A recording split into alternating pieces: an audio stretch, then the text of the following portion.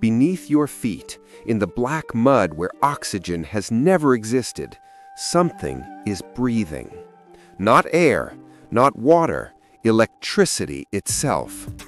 Shewanella onidensis and Geobacter sulfur reducens, two ancient microbes that inhale electrons straight from solid metal and exhale them as pure current. While every animal on Earth evolved lungs to steal oxygen from the sky, these cable bacteria chose a darker path. They grow microscopic wires, living nanowires, and drink voltage like dragons drink fire.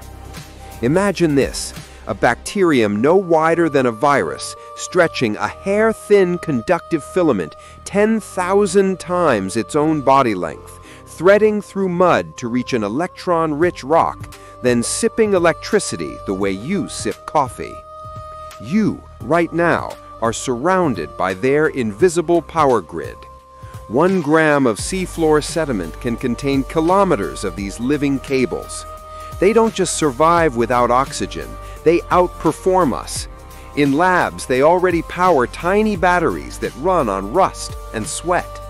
One day your phone might charge from the dirt beneath the forest floor, fed by microbes older than trees.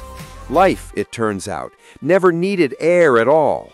It only needed a way to move electrons, and some chose stone instead of sky. Chronicles of the Curious Earth, where curiosity becomes cinema.